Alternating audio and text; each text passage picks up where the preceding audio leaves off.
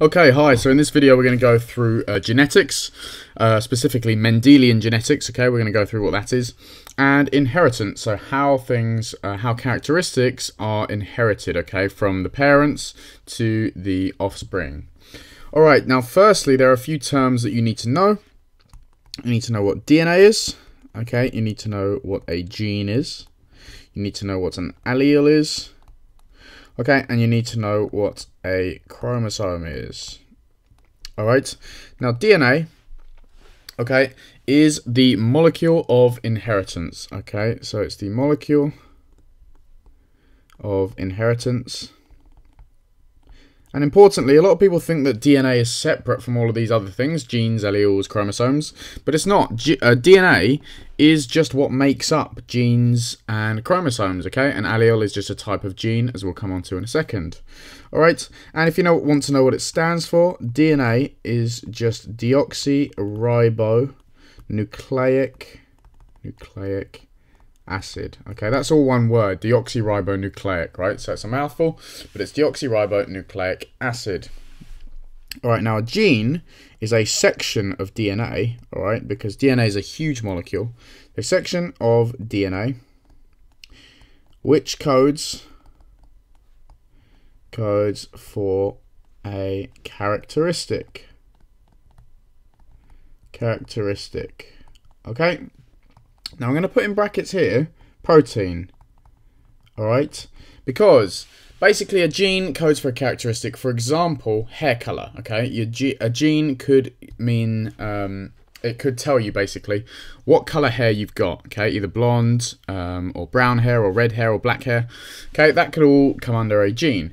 But the reason why you actually have brown hair or blonde hair is not because just the DNA says so and that's it. It's because the DNA actually codes for a protein, and that protein will look yellow, or it will look brown, or it will look red, and so on. Okay, so when we say that a gene codes for a characteristic, more specifically, okay, and for higher T you do need to know this, it codes for a protein. Alright, now an allele is a version, okay, of a gene. So, for example, a gene would be the gene for hair color, okay? It's a section of DNA that codes for the hair color. Each allele is the separate version of the gene which gives you the separate colored hair. So, for example, you will have a blonde hair allele, you'll have a brown haired allele, and so on and so on and so on. But the gene is the hair color gene, okay? And that's the difference between the two. Right, now a chromosome is a section of DNA, okay, which contains genes. Alright, so chromosomes, basically, if you look down a microscope, when a cell is dividing, you can see the chromosomes, okay? If you looked on my previous video, the drawings where you have a stick showing DNA, those things are chromosomes, alright? And they contain multiple genes, alright? And those are the words you need to know. Alright, and now before we look into the way that inheritance works, we need to talk a little bit about the person who basically discovered it. And that is Mendel, okay, or Gregor Mendel. Okay, I'll put in brackets here, Gregor Mendel. And he is widely acknowledged to be the father of genetics, alright? And that's because he studied the different characteristics of peas in his garden because he was a monk. So in the monastery he looked at peas, and some were yellow and some were green, some were wrinkled and some were smooth, and he had a look at how those characteristics were passed on when those pea plants were bred with each other.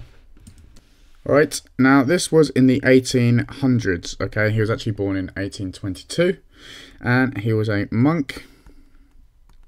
He observed pea plants. There we go, that's slightly neater. Okay, pea plants, bred them, and studied how characteristics were passed to the offspring. Alright, now it's important to note that this was before DNA was discovered. Alright, and so obviously his findings were met with criticism because there was no proof about what it was that was being passed on. Okay, but after Mendel had died, so in the 1900s, people began publishing more studies which agreed with Mendel's theories. Okay, so I'll just write here in the 1900s. Okay, more studies agreed with him. Alright, so studies agreed. And so his theories were actually proven. And obviously when DNA was discovered, then you could see exactly what it was that was being passed from parents to offspring. Alright, so let's have a look now at how inheritance actually works. Okay, so inheritance. And what we need to remember is that DNA is passed from parents to offspring, okay? What we have in all of our cells, in humans, okay, is 46 chromosomes. Okay, 46 chromosomes. And that's 23 from mother and 23 from the father. Now these chromosomes are all different from each other and they're found in pairs, okay? So the 23 chromosomes are separate. So we have chromosome, for example, I'll just write CHR for chromosome 1, okay, and we'll have two of them. So we'll have 1, 2, all right, one from the mother and one from the father. And then chromosome 2 is a separate type of chromosome, okay, and we'll have one from the mother and one from the father. And so on and so on and so on until you get to chromosome type 22, okay, and they are different. We'll have one from the mother and one from the father. And then chromosome pair or type 23 is the sex chromosomes, and you have an X chromosome from the mother and a Y chromosome from the father. Okay, you could get an X chromosome from the mother and an X chromosome from the father, okay, and that would make the offspring female. However, if you inherit a Y chromosome from the father, that makes you male, okay? So which one of those you inherit from your mother or father determines whether the offspring is male or female, okay? Now, anyway, so the chromosomes are in pairs, and each type of chromosome, for example, chromosome 1, that might contain a gene for hair colour, or eye colour, say. Let's use eye colour. So you've got brown eyes versus blue eyes, for example. Yeah. And if you have brown eyes and blue eye gene on the chromosome 1, you will have got one allele from your mother, and that might either be the brown or the blue. And you would have got one allele from your father, and that might have either been brown or blue. Okay. And then the resulting eye colour of the child will depend on which ones they've inherited from their parents. And so using this information, okay, let's use the brown and blue. I'm going to say the capital B is equal to brown-eyed allele, okay, and a small b is equal to blue-eyed allele, okay. Now, what we're going to draw here is known as a Punnett square. Punnett square. Okay, and it will look something like this. Now, importantly, each allele is given a letter, either capital or lowercase, and that really does make a difference. But let's say, for example, we have two parents, and both of them have one brown-eyed allele and one blue-eyed allele, okay?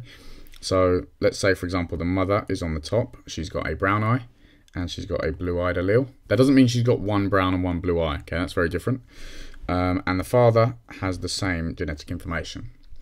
What you do is you basically add across to find out what the genetic information for the offspring could be. Now, if the offspring received the capital B from the mother and the capital B from the father, then they would be big B, like so. If they received the small b from the mother and the big B from the father, it would be big B, small b. Vice versa, if they received the big B from the mother and the small b from the father, it would be big B, small b. Okay, normally we write the capital letters first. And then this last one would be small b from the mother, small b from the father, and so it would be small b, small b. Okay? Now, what happens with alleles are the ones in capital letters, okay? They are what we call dominant, okay? I'm going to write it just, let's zoom this up. I'll write it just above here, okay? This is the dominant allele. What that means is if you have a mixture of this one and the other one, this will be the characteristic that's given, okay? The small letter is known as recessive, all right? Recessive, okay, spelled like that.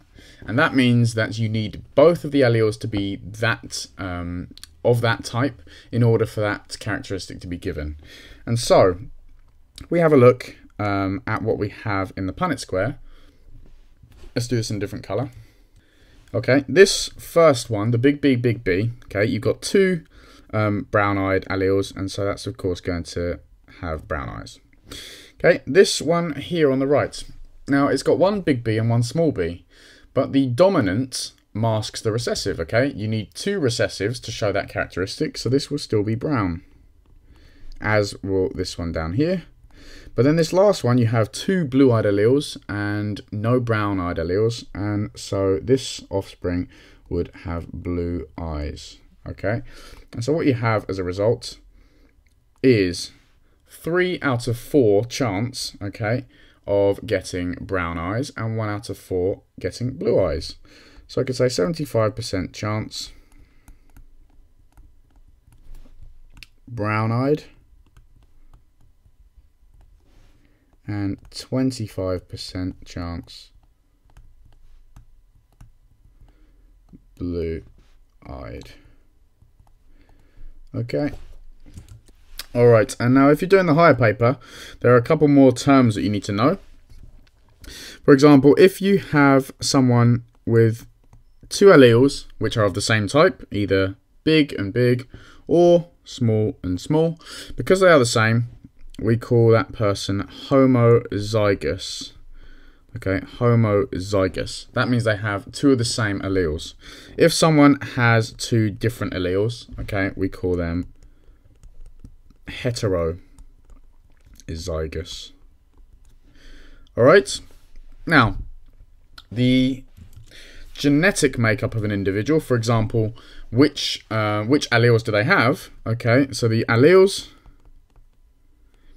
equal that person's genotype, okay, because it's basically saying which genes have they got, right? Which alleles, which are versions of genes. Okay, and the physical characteristics as a result, okay, that is something we call the phenotype of an individual. Okay, so for example, if I go back up, I know that this person and this person are both homozygous, whereas the other two are heterozygous. However, these three people, so 1, 2, 3, their phenotype is brown eyes, whereas this last person in the bottom right, this person's phenotype is blue eyes. All right, and that's the difference between the terms. Now, finally, there are two conditions you need to know. One is dominant and one is recessive. The first is polydactyly. Okay, polydactyly. Okay, that's always a tricky one to spell. But that basically means that the patient or the person who's suffering from the condition has extra fingers or toes. All right, and this is a dominant disorder. Okay, so for example, if someone has the genotype PP, okay, they're homozygous dominant, they obviously have polydactyly. If someone has PP, they still have polydactyly, okay? They still have the condition because they have the dominant allele. Whereas if someone is small p, okay, this person is healthy. Okay, because they do not have either of the dominant alleles which code for polydactyly. Okay, the other one is a recessive disorder, okay, and that is cystic fibrosis. Cystic fibrosis. Alright, now cystic fibrosis is a disorder that affects the lungs, it affects the pancreas, okay, and a lot of other things as well. What it actually does is it clogs the different passages of the body up with mucus, okay? So they're clogged up with mucus, which means it's harder to breathe, and it causes all sorts of other complications, right? Also, someone with cystic fibrosis, often it means that they are infertile, so they can't have children, okay? Now this is a recessive disorder. Okay, so it's a recessive disorder.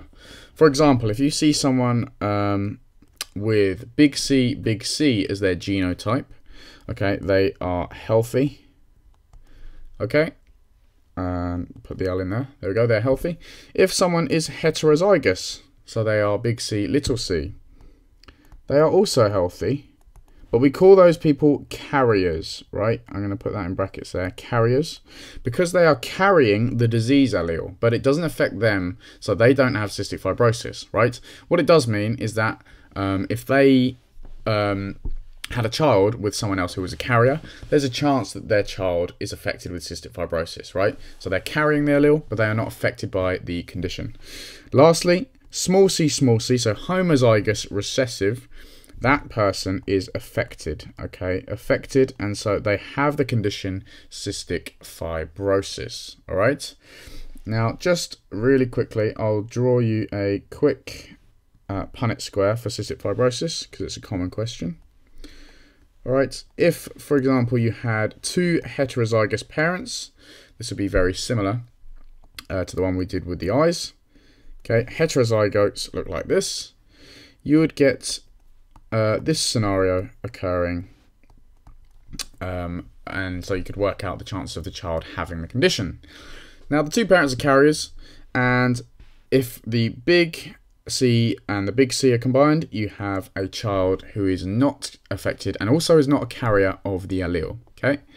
These two are carriers, okay, of the condition, but they're not affected by the condition, but they're carriers of the disease allele. And the last person is homozygous recessive, has cystic fibrosis, okay? So if you were to think about the probabilities, you've got 25%, okay, non-carriers. Okay, non-carriers, so they're not affected. You've got 50% carriers who are not affected either, but they carry the disease allele, and you've got 25% chance of having an affected child, right? So in total, that's obviously 75% chance of not having an affected child and 25 of having one, okay, but 50% chance that your child is going to at least be a carrier of the disease. All right, and we're going to stop there. I think that's enough information for one video. So if there is anything that still remains unclear, please feel free to comment in the box below or send me a direct email using the link in the description box. But I hope that made sense, and I look forward to seeing you in the next one.